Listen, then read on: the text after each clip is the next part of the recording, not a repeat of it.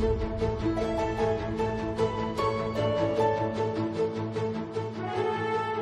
than 1,900 students are eligible to participate in today's ceremonies. Your faculty, your staff, and I are exceptionally proud of what you've done and what you will continue to do.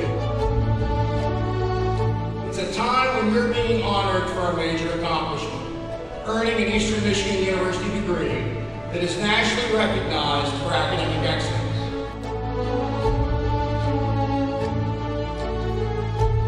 So today, as you reminisce on years or perhaps a lifetime of triumphs forged through setbacks, be encouraged that you were born for a time such as this.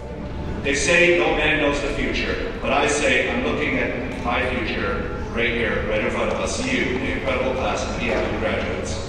Your achievements are truly extraordinary and we'll all be cheering you on. No matter where you go and what you achieve, don't forget the good times and all that you leave here in Ypsilanti. I have every confidence that you are prepared for the future that awaits you. We're proud of Eastern's foundation as an institution of opportunity. This is your launching pad, my friends. Take flight, Eagles. Congratulations, graduates. What an honor it has been to stand before you, and I know I'll be seeing you soon.